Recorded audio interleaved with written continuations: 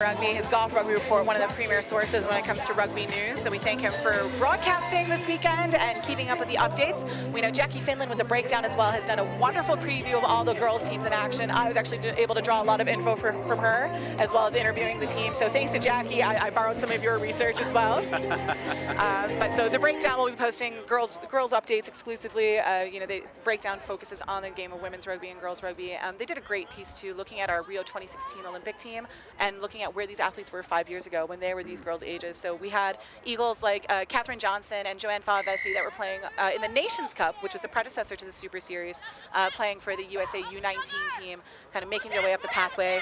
This Atlantis team has been a huge part of the USA rugby pathway, as has Atavus. Oh, wow, look at that speed. And we see this right away. Stride. Wow, that's great.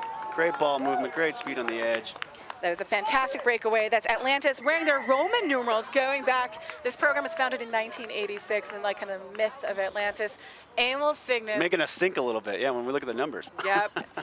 But the Emperor of Rugby, Emil Cygnus, founding this team. He is out here this weekend. Coach, consultant, director of rugby, the man responsible for the game getting into the Olympics, if we're going to call him anything here. Bit of a rematch from this morning, our first game with the boys. It was earlier today. Great point. Our first game was Atavus Atlantis, and now it's kind of switched the gender role here. We're looking at the women's team or the girls' team, Atavus and Atlantis. Yep, and that was Ariana Ramsey from Atlantis with the try, converted, I believe, by Katie Rickenaugh. We'll see if I can get a confirmation there on some of the numbers. We have a few different rosters here, but got to see this Atavus team training 2 days ago. They're coached by Josie Zaluka, one of my friends in the great game of rugby. She's another one that everyone would know. Really well, yeah, of course. Well, she's been on tour with the Stars Rugby Sevens team that I run, came with us to Canada and to Australia in 2014. She is an alumni of this Atlantis program, too. She played club rugby with Nova out in Northern Virginia, is currently with the San Diego Surfers, and she's one of those that she's played for every great coach there is. She was in residency at the ARPTC too. So Josie's played under Dana Krieger with Nova. She's played for Emil in Atlantis. She's played for Richie.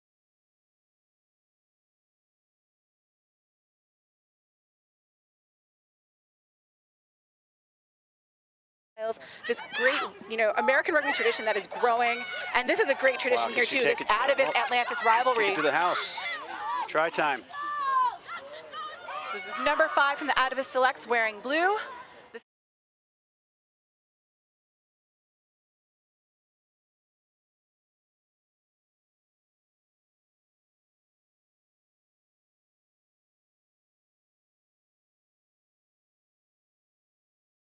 Who works with Atavus too, that is a Kent alumna, one of several Kent players that have all kind of moved on and played college rugby in the state of Washington. So I know Carly played at Washington State. A lot of these Atavus girls and a lot of the Kent girls coming out of the Central Washington program coached by Mel Denham.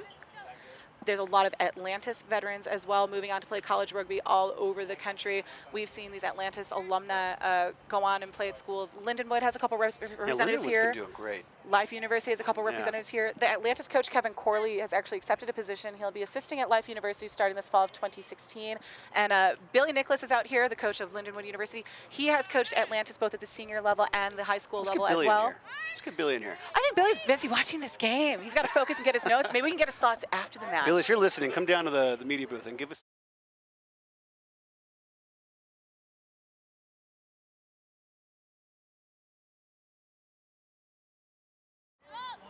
Oh, great counter ruck option. But this now, because of the hard shoot on the defense, is leaving an open opportunity. This is number 5 from Atlantis. She is a speedster. She had that break up the field earlier in the game. What a burner. What a great stride. So Lauren Buckles. No, sorry, this is number 7.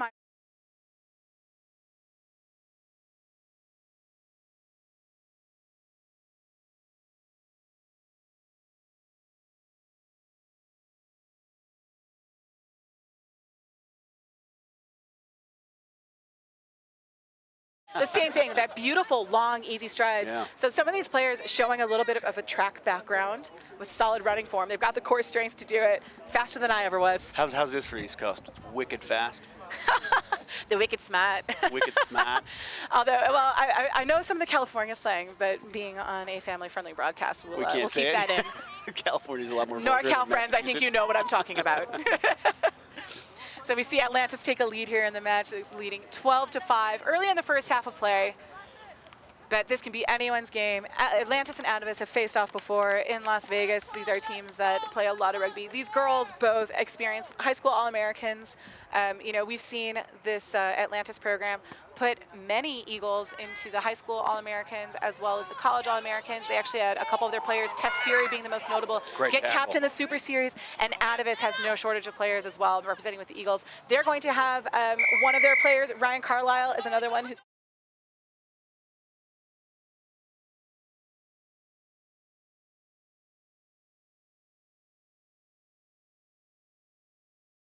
Richie Walker and Emily Bodwell. Emily, a multiple-time capped Eagles player herself, actually Canadian by birth, but is going to be the team leader for our women's Eagles when they start playing Rio next week. That's great. Yeah, I'm really excited for the Olympics. I really can't wait to see how both our teams fare down there. I agree with you, and you know, we look ahead. There's going to be the Rugby World Cup hosted in San Francisco, 2018, the Sevens World Cup, and then 2020 Tokyo Olympics. We're going to see some players from these teams. Do you know the pitch in San Francisco? I do not know for certain. I don't want to misspeak. I'm going to guess it's where that pro rugby team is playing, but I know Treasure Island up that way has hosted quite a bit, you know, Golden Gate Rugby, but it may well be at the Giants Stadium. It could be AT&T ballpark, I believe. Yeah, you know, they'd have to be looking for a venue that accommodate the influx of fans coming. With the Rugby World Cup being in San Francisco, I think there's going to be a huge contingent coming from New Zealand, Samoa, Tonga, you know, coming over from, you know, Japan, depending what teams are qualifying for the World Cup too. But being on that western side of the USA, there's going to, of course, be fans from all over the world, but I think a huge population. Because Sacramento known for having, you know, quite a big Polynesian population there too. This is Katie Rickenhoff carrying here. She is wearing that #1 for Atlantis. I'm sorry, and Julie.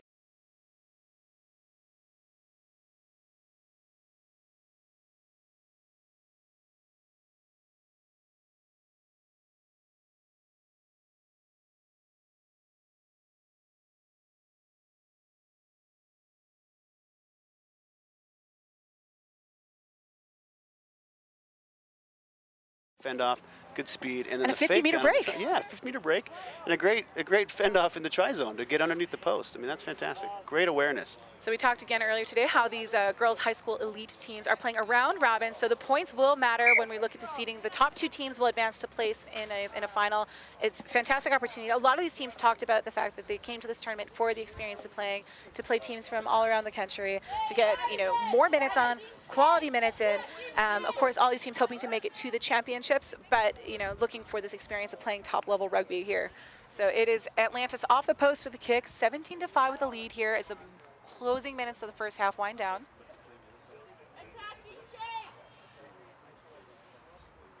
You see here Coach Josie from Atavus yelling at the players for their attacking shape. There are so many different ways we can beat the player with ball in hand because we have the tools of our pass, of our speed, of our offloads. We can play a longer, wider game, and we've got the kicks too, so they can create different shapes in different parts. And I know I was listening to some of their terminology and talking and using, you know, kind of like almost a Socratic method of question and answer with her players when she was in their training session 2 days ago. You know, why are we attacking this way, or why would we choose this game plan? Right. I know this Utah team does the same thing. They've got many different styles of defense when we see the Utah Lions play too. So the game theory coming in at this young age for these players. This Atlantis team actually isn't the team that was meant to be here. Really? They have their starting 7+1 all at high school All-Americans this weekend on the East Coast. Wow. So it's allowing a younger generation of Atlantis players to come. So now when they look ahead to Vegas next year, they can put 2 teams into the elite bracket. They're deep. I mean, they're deep. They've got some athletes. If this is they're not their first side, then I mean they've got some depth in this squad. It'll be exciting to watch them as they continue to grow. They absolutely do. And we see out here talking their halftime chat, head coach Kevin Corley wearing the white bucket hat. That's Coach Emil Sigmund's wearing the green bucket hat. And then Biddy Bodwell in the USA Rugby hat there. I think you might have close to 150 years of rugby experience out there between those minds on the field. Of course, Kevin being the youngest inheritor here. He's come up through the Morris Rugby program, where Coach Tom Fury, who would often be with Atlantis or often be with a Northeast ODA team, is going to be coaching the girls of the Play Rugby USA team this weekend.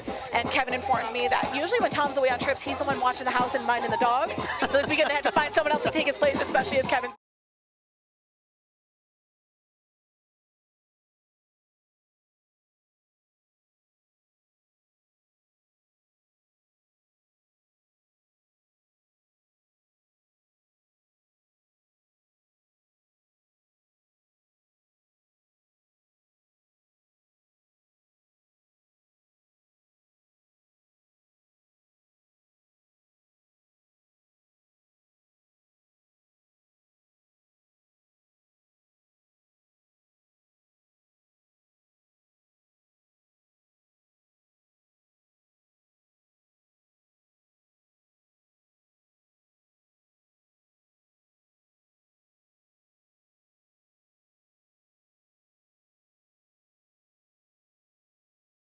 play for Team Canada, to go play in a World Cup potentially someday, to play on the circuit. I mean, these athletes are going back to back. That still amazes me. It's playing a World Cup or even the Olympics. That's cool. Yep, and I'm going to just take 1 minute here because Atlantis did me the favor. They've had over 80 women on the USA teams. The coaches that they've produced coming up through their program, on the women's side alone, Julia McCoy, Jen Crawford, Liz Kirk, Joanne Ward-Koss, Krista McFerrin, Tracy Mowens, Candy Orsini, Jan Rakowski, Kathy Flores, Sue Parker, who's currently the head coach at Harvard, which is one of our varsity programs, Kathy Flores was at Brown, Katie Dow.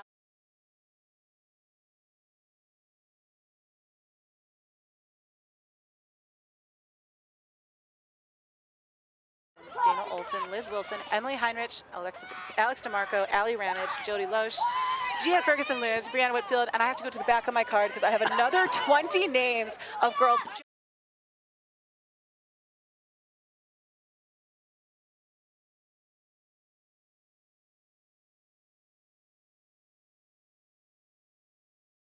Against them for Star Sevens in the plate final, or excuse me, the plate semifinal of the Las Vegas Invitational in the elite bracket there.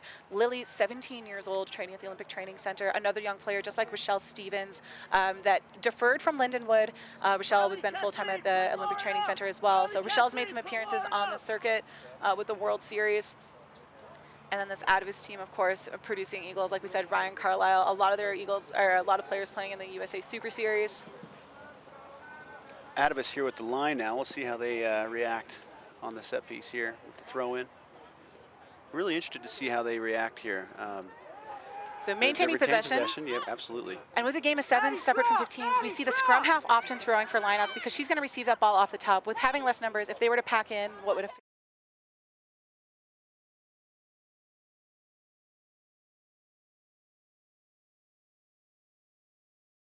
I have, because she's already in motion, so she's got a little bit of momentum. Of course, here we're looking at a pass that most players feel more comfortable with going to the left side. Of course, it depends if you're right or left-handed, but these players so skilled, they're going through.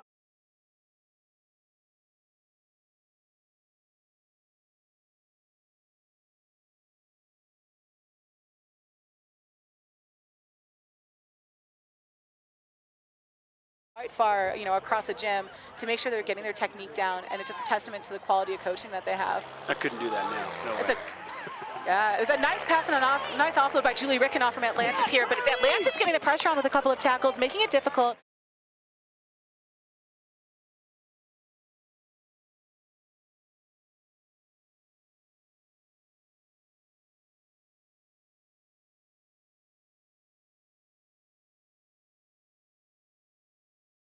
Lead, 3 tries, you know, but still anything's possible. With still about 5 minutes left of rugby here in the second half of play. We'll see how Atavus reacts to this now, being down 3 tries. I mean, it'll really test their mental strength. And it is worth noting that this Atavus team traveled with 10 women, so they don't have their full roster of 12. Again, they're going to get a lot of minutes. They are allowed, with their substitutions now, a law that changed in the last year, to make any 5-player changes. It used to be that in the game of sevens, you were allowed, well, back in the day, you would have 5 subs, but you could only use 3. Then they changed it to allow you can use all 5 subs. Now you can make any 5 changes, so you can bring a player off the field and back on again. We've affectionately termed it the Sonny Bill Williams rule, because when Sonny Bill was making his transition, playing from rugby league to rugby and playing sevens, you know, he's a strong, powerful runner, a good ball carrier, but they were maybe a little bit concerned about his fitness compared to the traditional sevens athlete. So a nod to some of the players that they're bringing in. With the 15s experience in rugby league both, coming onto these Olympic squads, putting the best athletes out on the field, just like we had Nate Ebner.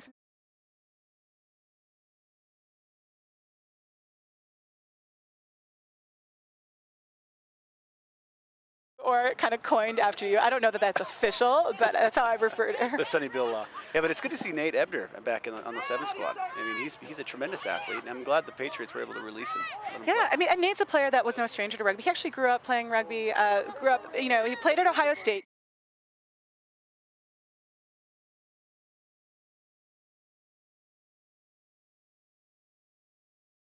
So it's not as strange of a conversion as some other players may be, because on our women's side, we have players that have come to the Olympic squad. Jessica Javelet played field hockey and professional football before coming to the sport of rugby.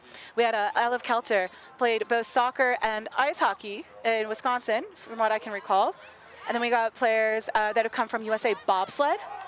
And so they've used these crossover camps